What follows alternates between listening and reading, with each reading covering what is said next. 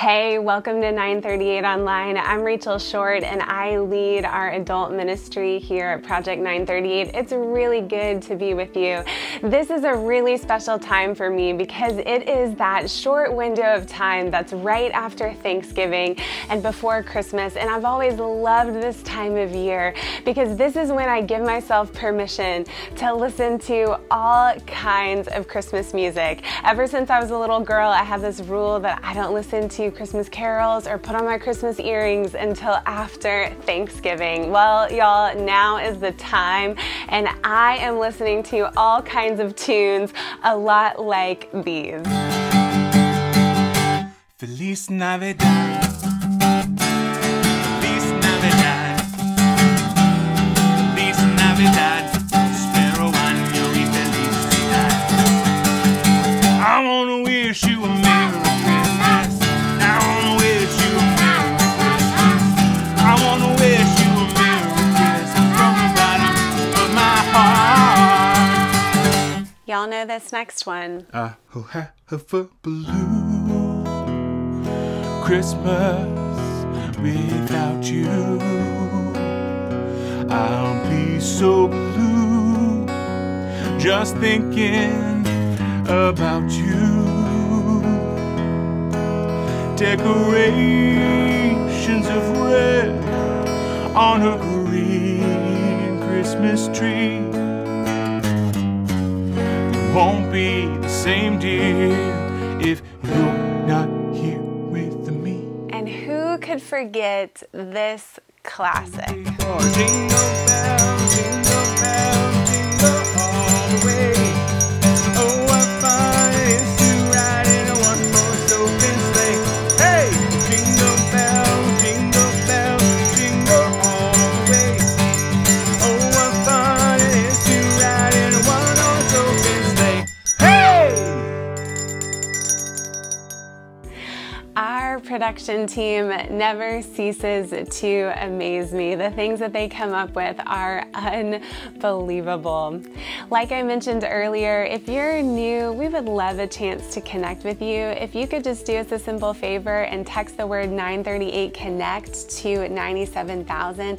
This enables someone from our team to be able to follow up with you and invite you to participate in some of the things that we do around Project 938. And one of those things happened this past weekend, and it's the Christmas Tree Project. This is something that is spearheaded by Don Egan and churches in our community, and we deliver Christmas trees to families in our community as well as Christmas baskets, and it is such an opportunity to be able to bless families in our region. And we had an awesome turnout from some 938 folks, and so we would love for you to be a part of different opportunities like this. And so make sure you're on our email list, make sure that you're following us on social media in this time. We're continuing on with our series today called Carols, and we're looking at the different songs, the different carols that we sing, and these carols have a deep significance, a lot deeper of a significance than maybe we even think about. And so today we're continuing on with Angels We Have Heard on High, and Josh Crum, our family pastor, is going to be unpacking this carol with us. And so grab your coffee, curl up underneath a blanket, and sit back and listen for what God has to share with you. 1, 2, 3, 4.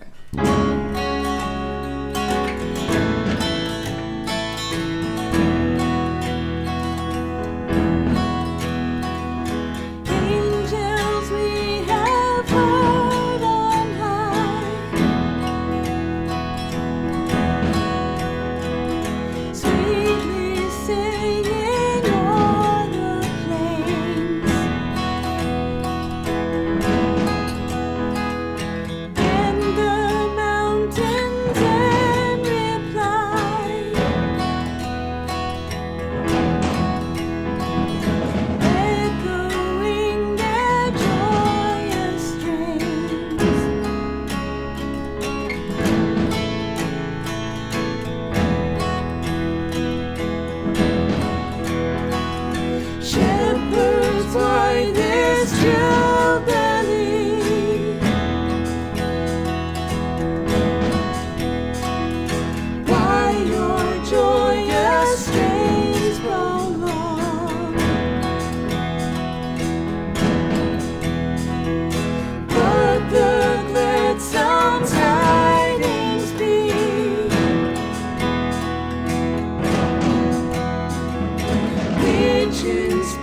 your heavenly song.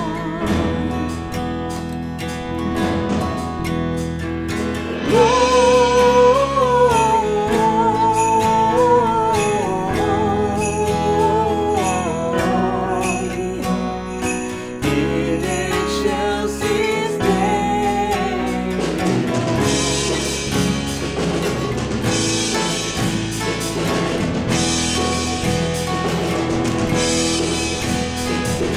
Come to Bethlehem and see Christ whose birth the angels sing. Come adore on bended knee, Christ the Lord, the newborn King.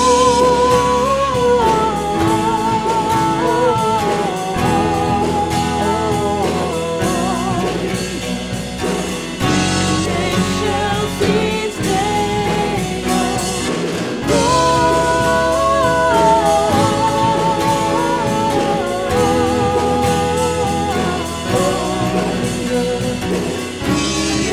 Chelsea's name.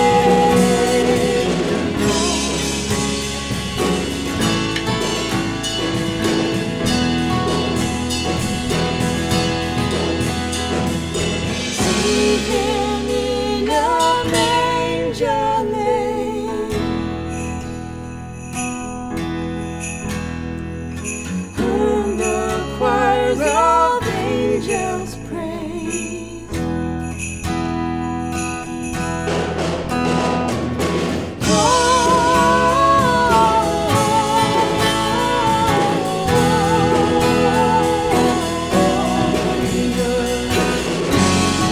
Chelsea's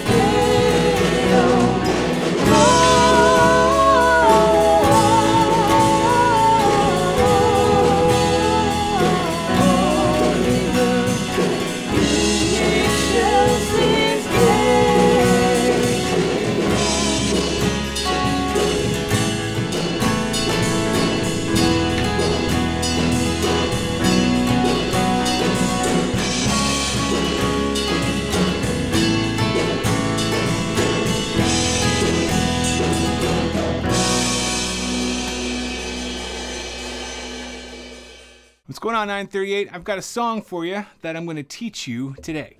It's called Sing by Josh Wilson, and here's how the chorus goes. Ready? So sing, God is with us, sing. He has come to save us, sing. He will never leave us. Glory in the highest, everybody sing to the one who is our King. He has come to bring redemption to us. God is with us. Glory in the highest, everybody sing. Let's try it together, you ready? So sing, that God is with us, sing. He has come to save us, sing. He will never leave us. Glory in the highest, everybody sing to the one who is our King. He has come to bring redemption to us. God is with us. Glory in the highest, everybody sing. All right, you ready? Here we go. Every bit of history, every single breath we breathe has led us here, brought us to our knees. Carrying the curse we bear, praying that He's heard our prayers to set us free. Oh, set us free. 'Cause we could never get back home with broken hearts. So home has come to meet us where we are. Here we go. So sing, God is with us, sing. He has come to save us, sing. He will never leave us. Glory in the highest, everybody sing to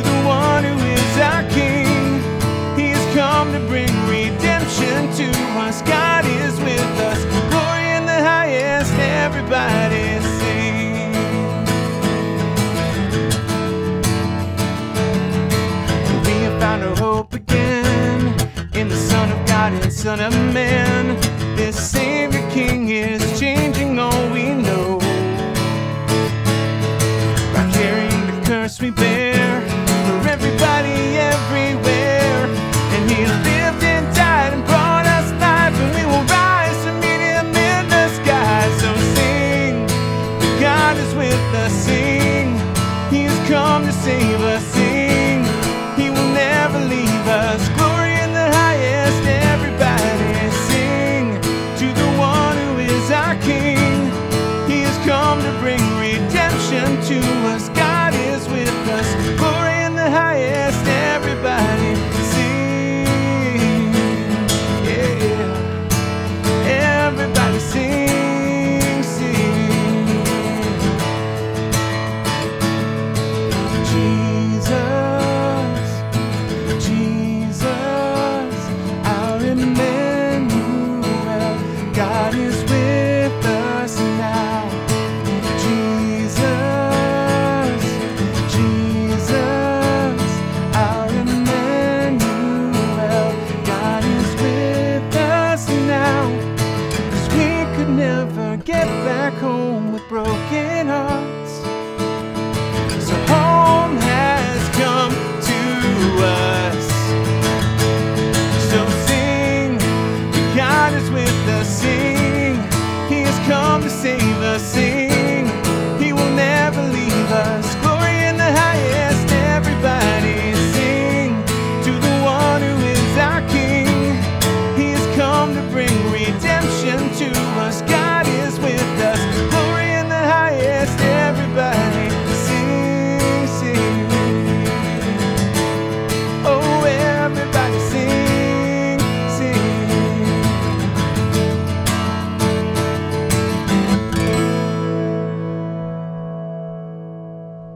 I hope you liked it.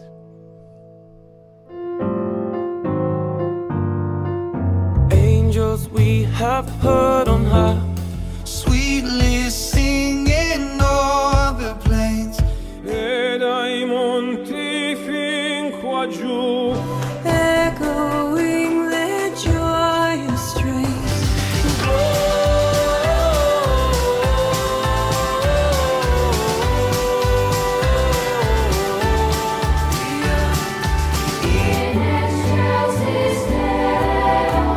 And it's just a stay.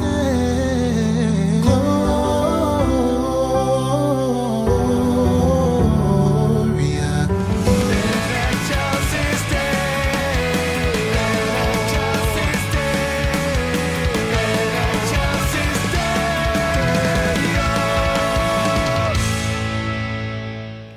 I made an alarming discovery a few months ago.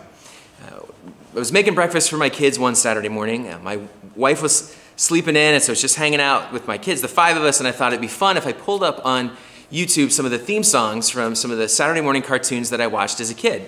So we pulled them up and started playing them, and the startling discovery was that I remembered so many of the words. I mean, so many. I hadn't listened to these songs in like 20 plus years. No longer than that, almost like 30 years. Hadn't listened to them in forever, and yet I knew so many of the words. It was crazy, and I can't be the only one, right? So let's see if this jogs your memory. Life is like a hurricane. Just let it soak in. Let it wash over you. Duck, bird, race cars, lasers, aeroplanes. It's catchy, right? You're bouncing right now. Might solve a mystery or rewrite history. All right, what is it? What's the name of this? What's the name of the show? What's this the theme song for? It is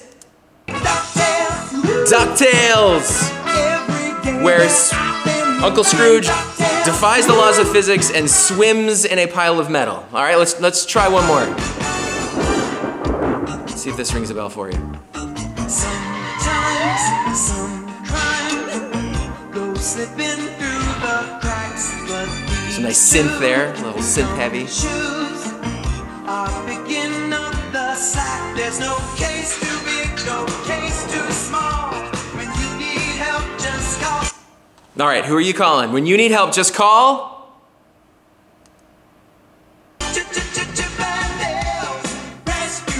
Chippendales Rescue Rangers, because when you're in trouble, what you want are a group of small animals to solve your crime for you. Let's try another one. Dashing and daring, courageous and caring, faithful and friendly with stories. It's got a real like power ballady feel to it, doesn't They it? sing out in chorus, marching along as their song fills the air. So whose song is filling the air right now? Right? What show is this? It's Gummy bears. Gummy Bears! A show about magical bears who drink a special potion to bounce on the ground. You look in retrospect, you're like, how did that get greenlit? Who greenlit that? All right, last one.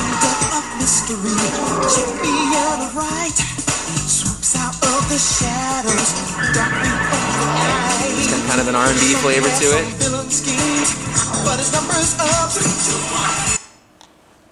What show is this? It's Darkwing Duck. When there's trouble, you call DW. Let's get dangerous. Like, this is my childhood. It's crazy. Like, I remembered so many of those lyrics. They're so memorable, like eerily memorable. I remember because I remember those songs, I remember the shows, I remember what the shows are about. The songs remind me of a show, which reminds me of a time, which reminds me of a place, and pretty soon there's nostalgia everywhere. Music can do that for us. It can remind us, it can evoke feelings in us, and that's why we're doing this series, Carols, the stories we sing. Because when we think of Christmas carols, many of us have sung these songs for a long time, but we don't ever really stop and think about what are the songs about, what are they saying, and what do they really mean? And so we're going to continue our series as we look at the song, Angels We Have Heard on High. We've gotten to sing that this morning, and it's really got a fascinating history. Angels we have heard on high, sweetly singing o'er the plains. Or, that's playing fast and loose with the English language there. And the mountains in reply, echoing their joyous strains. The words from this song come from a songbook published in 1916, right? But that's not where it started. Those words, that songbook, that version came from the first English version written in 1862 by James Chadwick, who was a bishop in England. But even that's not where the song started, because James Chadwick based his song on a French song, first published in 1855, called Les Anges de nos Campagnes. And if you don't think I spent 20 minutes listening to Google Translate so I could say that right, you're crazy. This song seems to have been used in churches more than 50 years before it was even published in 1855. And going back even further, there's an old story that this song is rooted in, right? There's this old tradition about this song. It's that one Christmas Eve, French shepherds in the 18th century stood in their pastures with their flocks and would sing out the chorus of this song, In Excelsis Deo. And it's not the first time In Excelsis Deo or Glory to God in the highest would be heard in the fields. Because this song is really rooted in Luke chapter 2, verses 8 to 20, and that's what we're going to look at. We're going to dig into this story. Starts off by saying, that night there were shepherds in the fields nearby guarding their flocks of sheep. Suddenly an angel of the Lord appeared among them, and the radiance of the Lord's glory surrounded them, and they were terrified. I mean, imagine, they're just out doing their thing. They're just hanging out in the fields with their animals, doing shepherd stuff, like sharing their best sheep stories and passing around, jerky and hanging out. I don't know what they did, but they're out, they're hanging out in the fields, and all of a sudden an angel of the Lord shows up. And they were freaked out. They were freaked out. But if they were afraid now, just imagine what's going to come. Because the angel says, don't be afraid. He says, I bring you good news that will bring great joy to all people.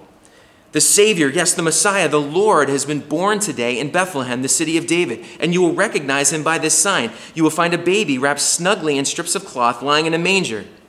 Now suddenly, again, the angel was joined by a vast host of others, the armies of heaven praising God and saying, Glory to God in the highest, and peace on earth with whom those God is pleased. If they were afraid before when the one angel showed up, imagine how they felt when a multitude shows up. Like they're just doing their thing, hanging out, and it goes from pitch black to like surface of the sun in approximately 0.5 seconds. Suddenly there's angels there, and then the sky is filled with angels, and they're singing, and it's light everywhere, and it's just this overwhelming sensation. I can't even imagine what that would have been like. That's at the point at which my brain would have melted. And the angel shows up with crazy news about this baby. And they're singing, too many angels to count. And they're all singing. Like, it's just, what a crazy experience. But this story is really significant for us. And I think there's two things that it can challenge us to do. Two things that we can take away from this, two sort of actions that we can take away from this. And the first is worship like an angel. Worship like an angel. Now, it's fair for you to say, what are angels, right? Oh, yeah, that's fair.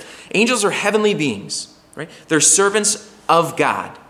They're created by God, and that's important. They're created by God, right? God is still God and in control and sovereign over all creation. Angels are created beings. So they don't have magical powers because they're created by God, servants of God, sent by God, often as God's messenger. They're used by God to care for and to minister to people. Angels' whole existence revolves around God. Their entire existence revolves around God. And as they point to God, right, as they point back to who God is, what we see here, this example of the angel in this story, he spoke truth, and that truth pointed to love and hope and peace and faithfulness, that God was doing what he promised, that God was coming to reconcile the world, that he was sending his son is in the ultimate act of his love for the world. But the angel don't just obliquely point back to God. The angel in this story literally pointed to Jesus. He told the shepherds where to go and what to look for. And the angels were worshiping. They were singing out these songs, glory to God in the highest, peace on earth to those with whom God is pleased. So what's worship? All right, we got to talk about, if we're going to talk about angels, worship like an angel, we got to know what angels are. What's worship? True worship is seeing God as more valuable than anything else. Because when we worship something, we orient our life around it. Worship results in a changed heart and changed actions. And the angels were worshiping God. Now, they're impressive beings, right? They're seriously impressive. The shepherds are afraid when the angel shows up. First thing the angel says is, don't be afraid. He's tell them, don't be afraid. And first thing you have to say is, don't be afraid. You must be imposing. It's like he forgot to put away his flaming sword or something. Now, imagine if you had to go around telling people, don't be afraid when you first met them. Like, I would develop an inferiority complex if I had to walk into Wawa and just say, don't be afraid. Don't be afraid. Like, I don't have to do that. I mean, except sometimes with small children, because I think, like, I apparently terrify them. I think it's like I'm tall, it's the beard. Little kids look at me and they're like, ah. But I don't have to do that in every area of my life. But angels do here. Don't be afraid. They're seriously impressive beings, but God is more impressive still, because the angels worshiped something greater than themselves. The angels worshiped something greater than themselves. Do you? Do you worship something greater than yourself? Because if we're honest, we often worship ourselves. We put ourselves at the center of our story, ourselves at the center of our lives, and our needs and our wants and our desires become the most important things. We worship ourselves. We cater our lives around what we want.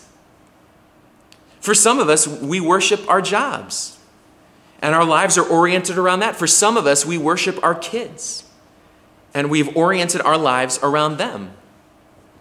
We are quick to worship the wrong things. What do you worship? What do you worship? Because God here is definitely worthy of praise. The angels are singing, and it's not just the angels. In the song, in Angels We Have Heard on High, it says, angels we have heard on high, sweetly singing o'er the plains. So they're worshiping God. Then it says, and the mountains in reply, echoing their joyous strains. The mountains are singing too. Which sounds crazy that the mountains are singing. But a singing mountain is not as crazy as it might sound.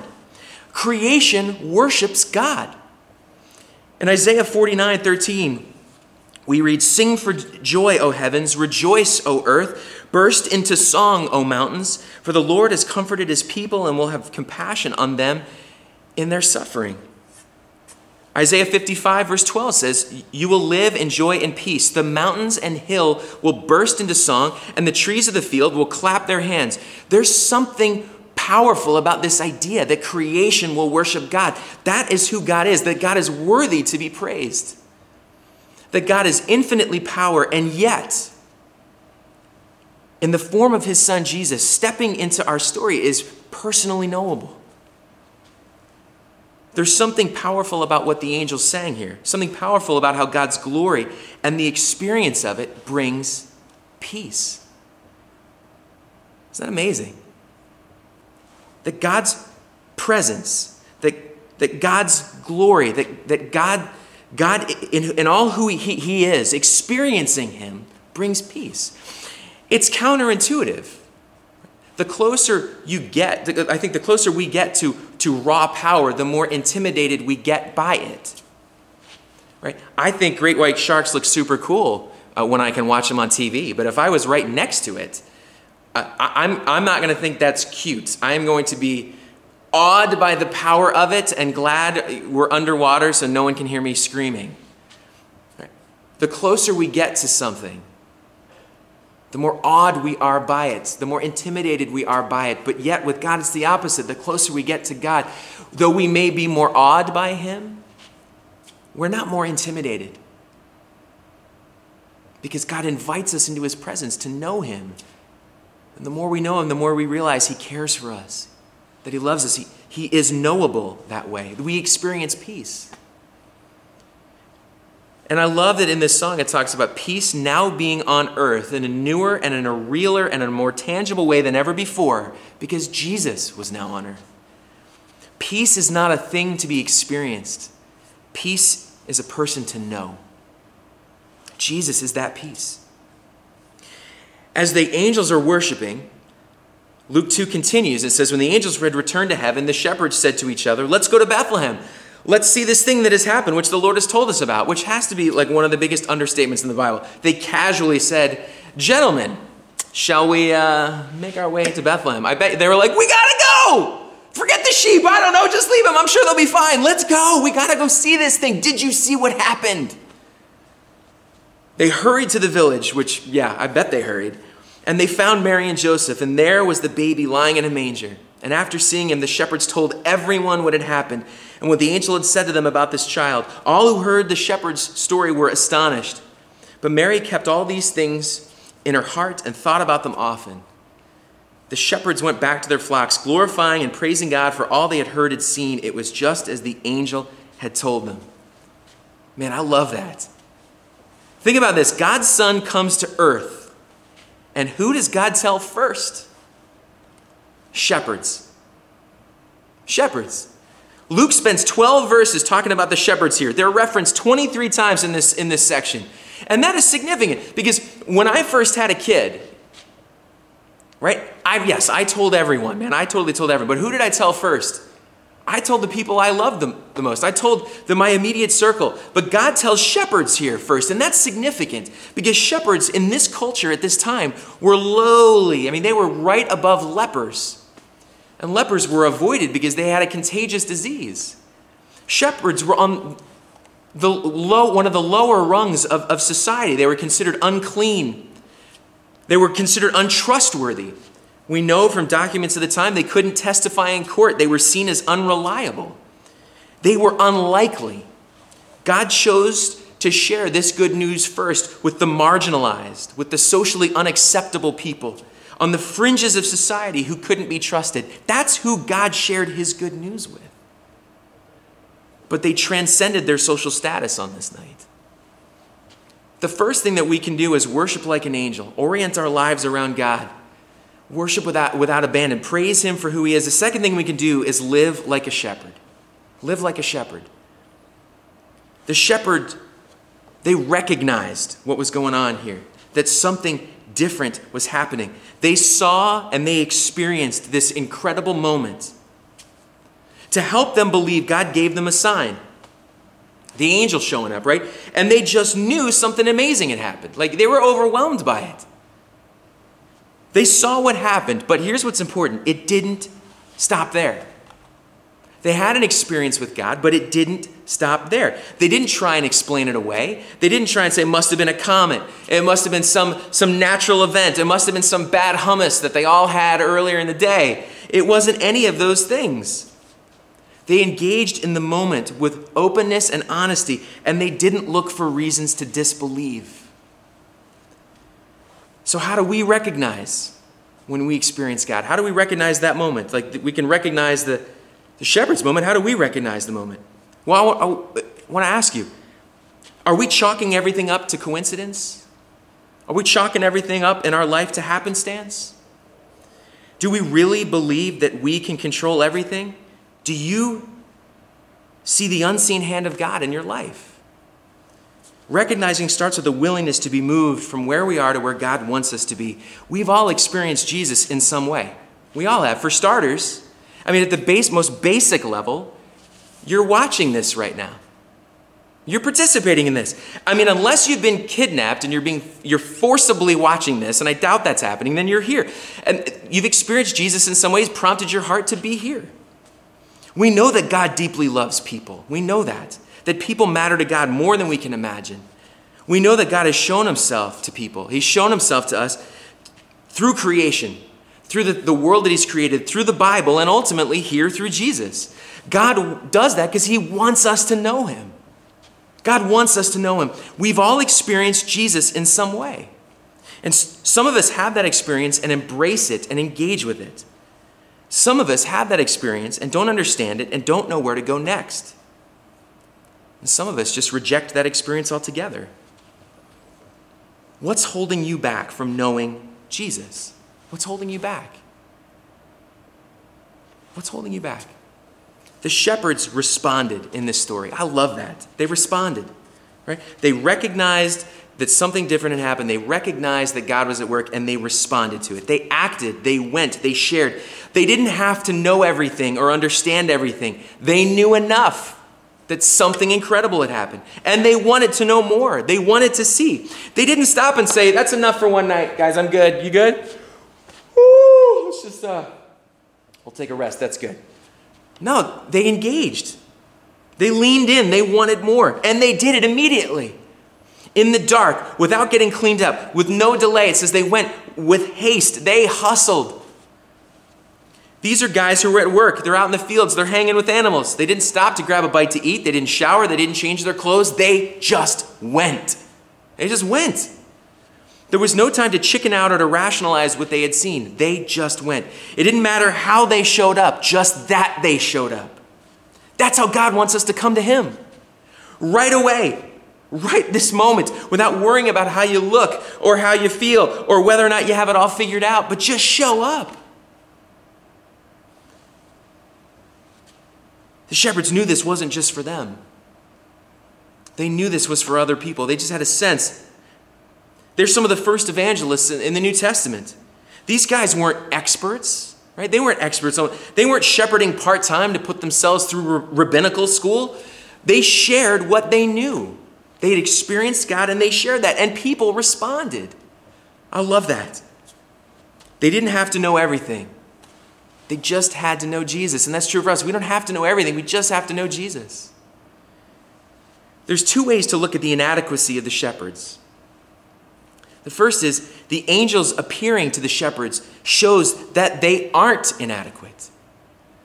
That God gives them value, that God would meet them, that God would come to them first, shows how much he values them. And the second thing it shows us is that often a healthy sense of inadequacy is what it takes for us to stop depending on ourselves. There is a great lie that people will believe about the Bible, that God helps those who help themselves. That's just not true. That God will help those who have realized they have come to the end of themselves and they cannot do anything. Because when we believe that God helps those who help themselves, who's in control in that statement? We are. Because we're helping ourselves out.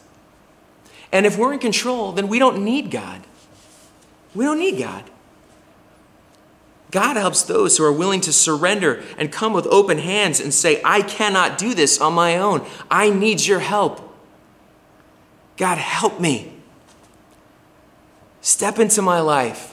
Rescue me from these bad decisions that I've made, from the pain that I'm experiencing. Rescue me from orienting around my life around selfish things. Rescue me from the hopelessness I feel. Rescue me from this hurt. Often a healthy sense of inadequacy is what it takes for us to stop depending on ourselves. How are you responding? Are you waiting for more signs? Are you waiting for more experiences before you respond to what God has already done for you? Are you waiting for God to reveal more, or are you putting what you've experienced into action? How are you responding? This story has so much hope. There's so much hope in this story. I love it. It reaches back to the beginning of time, to the promises that God made, and it looks forward to the perfect forever that is coming. In Luke 19, it says, when he reached the place where the road started down the Mount of Olives, all his followers began to shout and sing as they walked along, praising God for all the wonderful miracles they had seen. Blessings on the King who comes in the name of the Lord, peace in heaven and glory in the highest. Glory in the highest heaven. But some of the Pharisees among the crowd said, Teacher, rebuke your followers for saying things like that. Jesus replied, if they kept quiet, the stones along the road would burst into cheers. The same thing that we see in Angels We Have Heard on High. That God is knitting his story together through the birth of his son, the entrance of his son into the human experience. That God knew in our brokenness and our rebellion that we've run from him and we've broken this relationship. We've broken the communion that God wants us to experience with him. But God in his love and mercy and grace says, I'm not okay with the story ending there. And so Jesus steps into time, God's perfect son, to be the peace of God. To live the life we should have lived, die the death we should have died, and bring the peace that we are desperate to know, the peace that we threw away in our sin, in our rebellion. There's so many cool connections in this story. I mean, Jesus is born in the city of David. Right? Well, God had promised to David that a king will reign on your throne forever. Well, Jesus is that king. Jesus is the fulfillment of the Old Testament prophets. All the promises that were made to say that God will love and care for and protect your people. You will be his people forever. I mean, there's even the idea of shepherds, that Moses was a shepherd. David was a shepherd. Jesus is the good shepherd. And just like the shepherds, we are unlikely. We are unclean and untrustworthy. Now, maybe I've showered today, so I'm clean, but our hearts are unclean because they're sinful and they're selfish. But just as God came to the unclean and untrustworthy shepherds, he comes to us. Jesus is the Messiah. The shepherds would have been familiar with this idea, the promised rescuer, right? Jesus is the promised rescuer, but not the way they thought. That Jesus came to not to rescue us from our enemies, but to rescue us from ourselves. Jesus was treated worse than a shepherd on our behalf, worse than even their animals.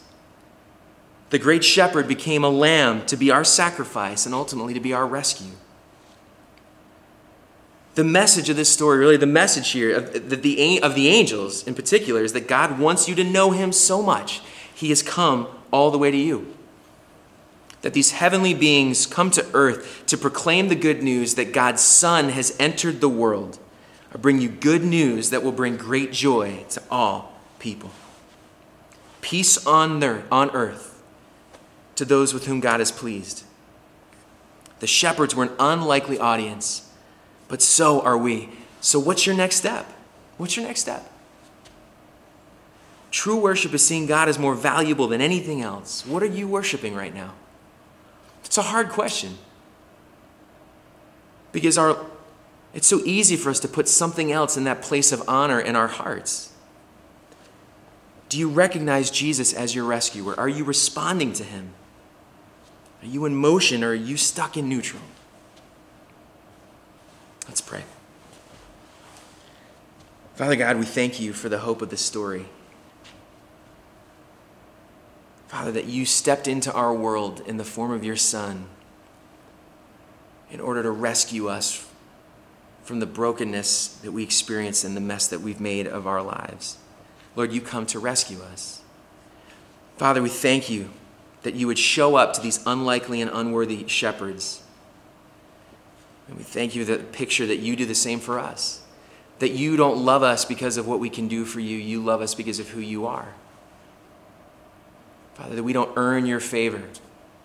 We don't earn our relationship with you, but that you move towards us in your love and your grace and your mercy because you choose to, because you love us. Father, would you challenge us this week? Would you challenge me this week? What does it look like for me to worship like an angel and live like a shepherd?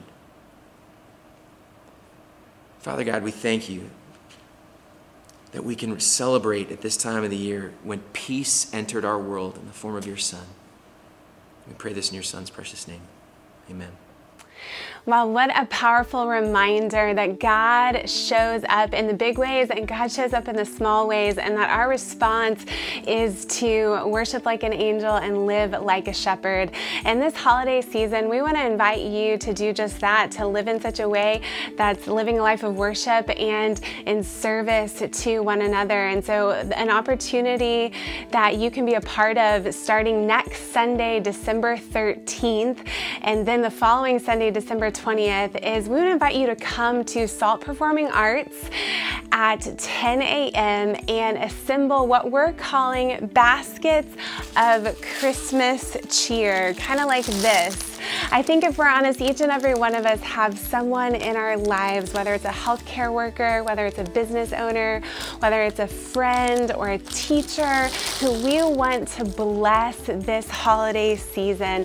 And what better way to do that than to surprise them with a basket of Christmas cheer? And so bring $20, show up at Salt Performing Arts next Sunday and assemble your basket, or however many you want, and get a chance to be with some 938 folks. We'll be outside of Salt, and we would love for you to be a part of it.